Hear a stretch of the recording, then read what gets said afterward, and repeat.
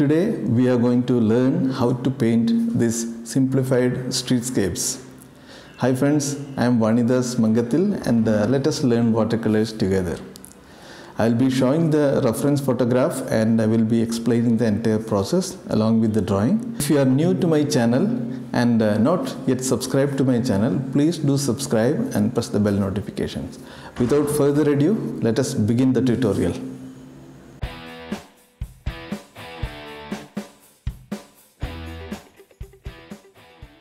This is the reference that we will be using, and as you can see, there are a lot of details. I am using a cold pressed watercolor paper and the size is around A4.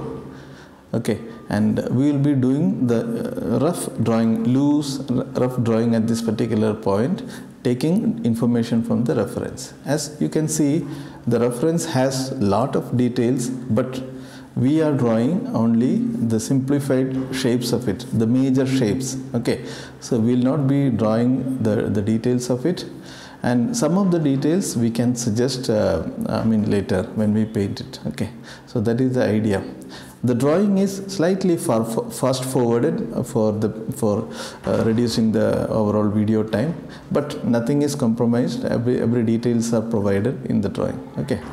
So the shape of the car, the perspective of the car is important, and then the background shapes, and then basically the big shapes. Okay, you have to just worry that the big shapes are drawn and the details are not drawn. Okay. Okay, just the big shapes, the two cars, the background building and some of the background stuff, and maybe there are a couple of things at the side of it. As you can see, there is some auto rickshaw and some people, a person in a scooty. So these are the things that we will be drawing. Okay, I am using a soft pencil, okay, a dark pencil. You can use any soft pencil or reasonably dark graphite pencil for this. And let us suggest the shape of the tree. Okay, and there is an electric pole, just the electric pole. I am drawing the electric pole. Okay,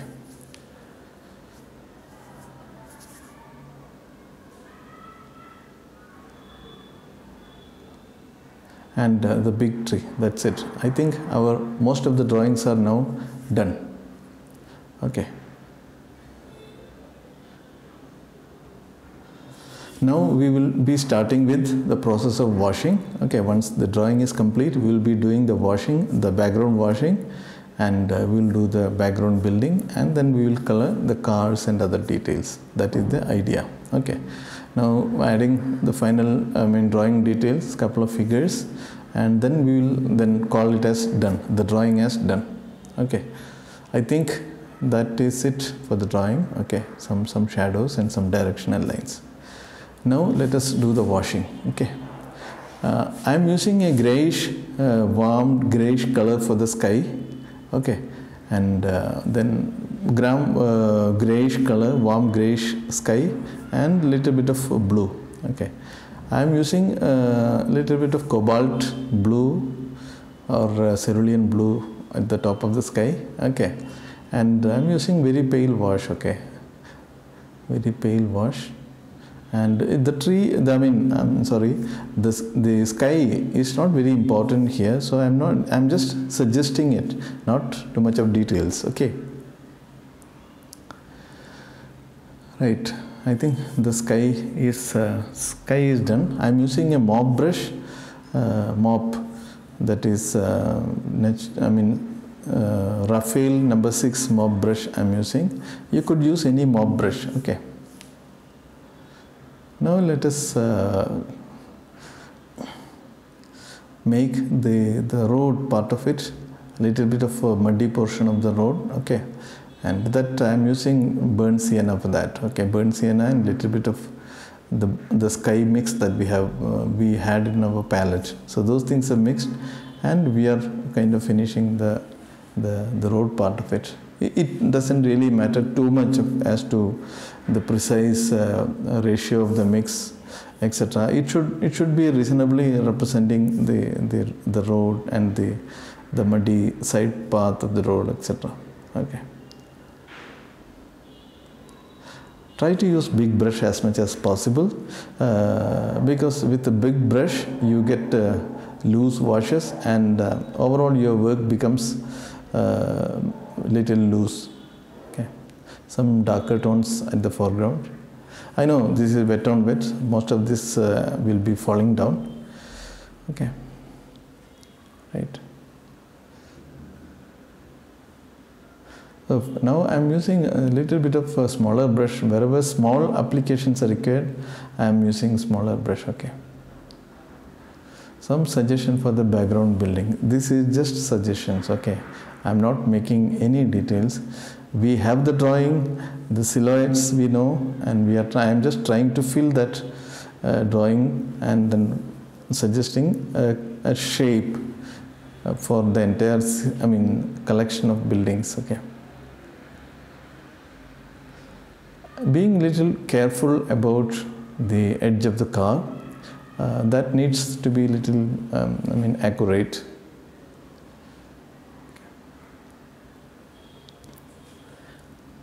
And the color that I am using here are a little bit of neutral tint and some leftover colors on the palette, basically.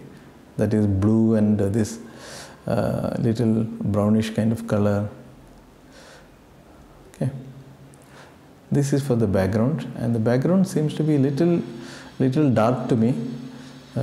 Maybe we may need to reduce the darkness, but that's okay. Okay. Yeah, this much. I feel this much is sufficient for the background portion of it. Okay. Not too much of details. I will later add some. I will drop some colors in the background. Okay, so that it looks a little bit engaging. So I am dropping some colors, some red colors. Okay, and there is a big advertisement board in the reference. It is not clearly seen because it is covered mostly by the tree foliages, which we will do later. Okay, some dropping in of colors. Don't worry too much about what precise colors we are using. That is just. See, we don't need the building to be just a flat wash. So we are dropping in some colors. We are, dropping some droplets. We are. Okay, so all those things we are just playing with that. I might even sprinkle some water, and I think that much is sufficient for the background for now. Okay, and we are now working on the car. If you remember from the reference, there are some dark. The front glass of the car is reasonably dark, so we are suggesting that. We will later add some shadows to that.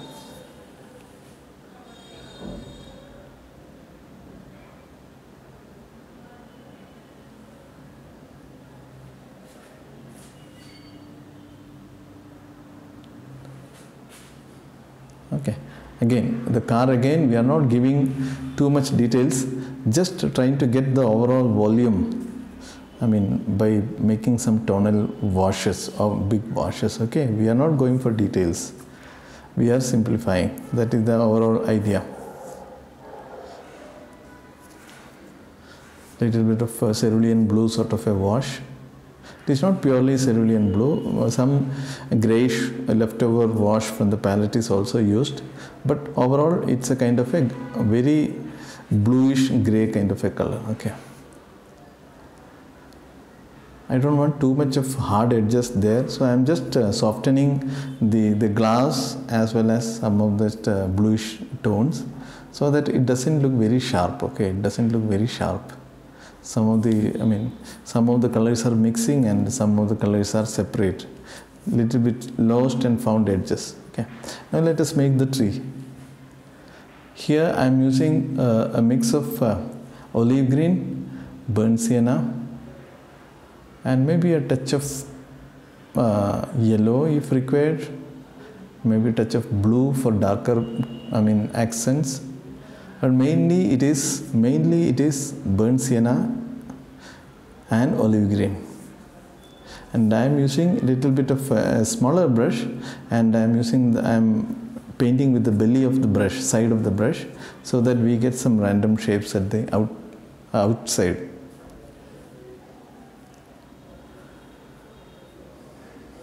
Okay, so there we are progressing with the tree foliages on the left.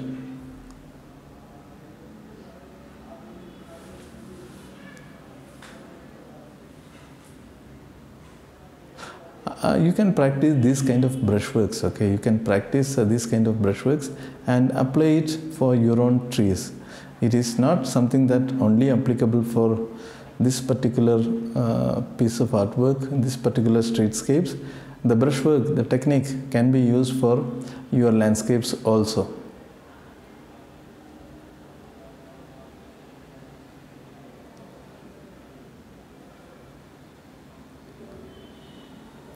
I'm being little bit careful about some of the element that we have made the drawing for, the figure and the auto rickshaw, which is a transport in India, the small drawing below the foliage. Okay.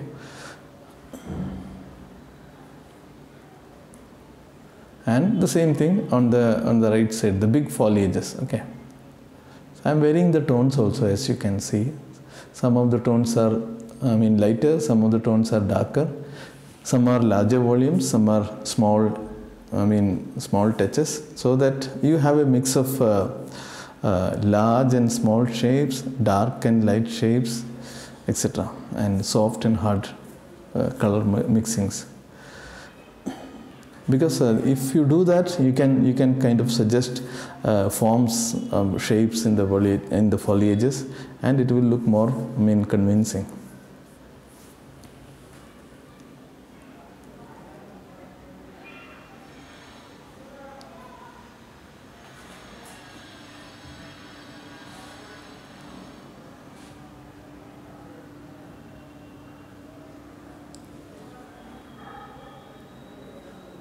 Okay, some of the foliages at the bottom side, and some of those red advertisement board I'm showing it through. I'm not fully covering that board, so that there is some sort of color variation and some sort of interest. Okay.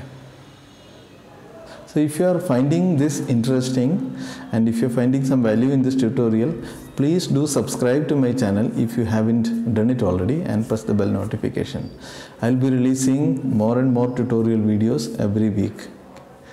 And if you have any suggestion or comment, or if you would like to appreciate for my effort, please do so by writing them into the comment box below. I'll be more than happy to go through your comments and suggestions, and wherever required, I'll be trying my best to come out with my answers. Okay.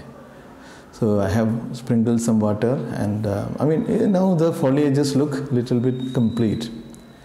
Okay, now some darker touches for the cars, and on the car glass also you will find some shadows. Okay, and if at all it is not there in the reference, we can always add some shadows on the front glass. Okay, because that will make it a little bit more interesting. Some play of light, it can be added. Some play of light can be added by creating the shadows. If you see the reference, there wasn't much play of light there. There was no much strong light. But here, since we have the freedom to add little bit of light into the overall scene, we will be doing that. We will be making some shadows, and we will be adding some contrast to show that there are good amount of light in the overall scene.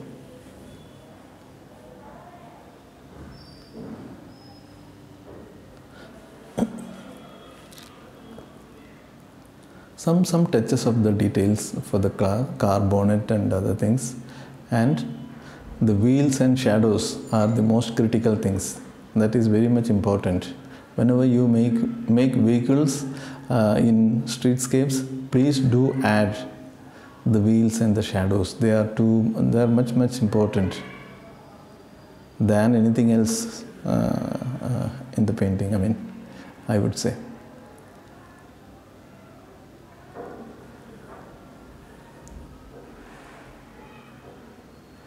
kind of a dry brushwork I am using. I am not very precise here, okay. And this is a suggestive approach. You can see that the car is not very precise. It is we are suggesting it, okay.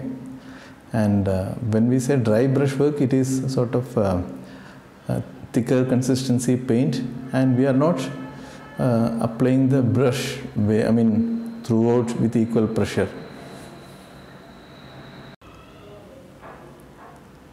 And the wheels and shadows for this car also.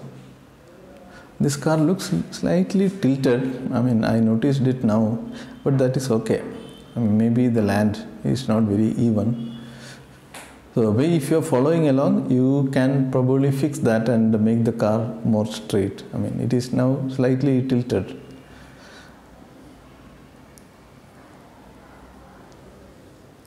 Right. Some more shadows maybe. See, the shadows hooks it properly to the ground, okay. It makes it more believable, okay. Some shadows here. So that is how we are enhancing or improving the overall light on the painting. Some shadows on the bonnet, top of the bonnet also, because there is a foliage above, okay, that will create some shadows. And you may think that it is kind of spoiling. We can lift out some of the colors, but overall I think when it dries, it will look overall convincing as some shadows are falling on top of the car, okay.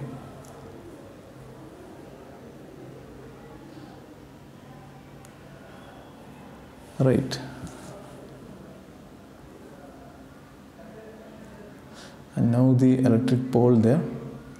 I am using a liner brush, okay. Since I am shooting this with the camera, I am finding it little difficult always to draw the vertical line, because the camera is sitting in front of me. It is blocking my view. But you try to make the lines vertical, proper vertical. Whenever you draw electric pole and anything vertical, try to make it really vertical, okay. Some lamp post, okay. And again, it is just suggestion. If you want it to be precise, you can make it precise. Some electrical cables coming from the left, and it is going to the right maybe.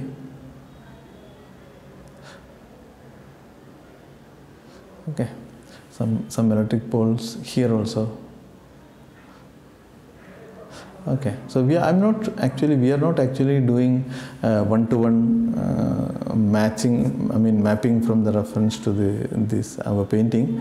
So if you think a vertical element like an electric pole can help improving the composition, please feel free to add it, okay.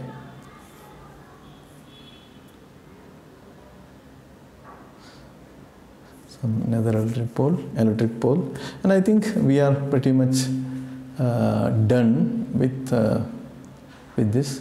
I think the second electric pole somehow got aligned with the corner of the building behind. We can probably avoid such overlappings, okay. Now let us make the figures and add some additional details, okay. Just suggesting the scrutiny below, okay. All these details are very suggestive details, not very precise.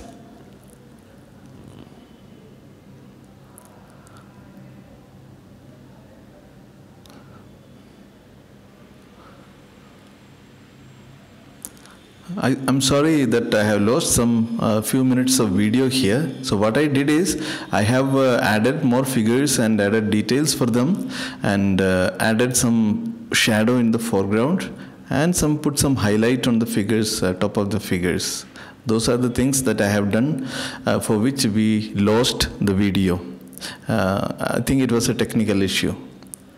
So we are almost done, and we can finish it by adding some directional lines and probably signing now. I think we don't have anything more to add. This is reading well, And if you haven't subscribed to my channel, please do subscribe and press the bell notification. If you have any suggestions or comments, please do write them into the comment box below.